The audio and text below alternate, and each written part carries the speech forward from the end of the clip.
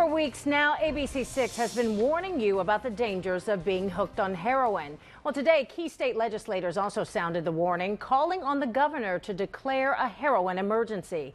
Senior reporter Chris Vanocur picks up the story at the State House. Chris?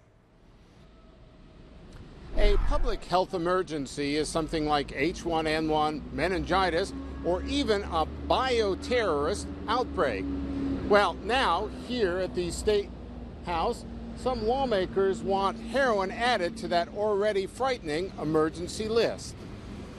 When it comes to heroin, Tuesday may have been Ohio's tipping point.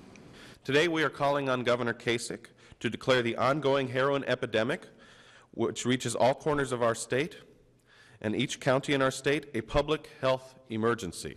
With hundreds of heroin drug overdoses every year, Ohio has the 12th highest drug overdose mortality rate in the country.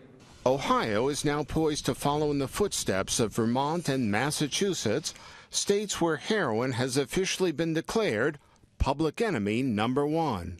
We have been talking about this, we have been addressing it, but I think it's to the point now where we have to do something today.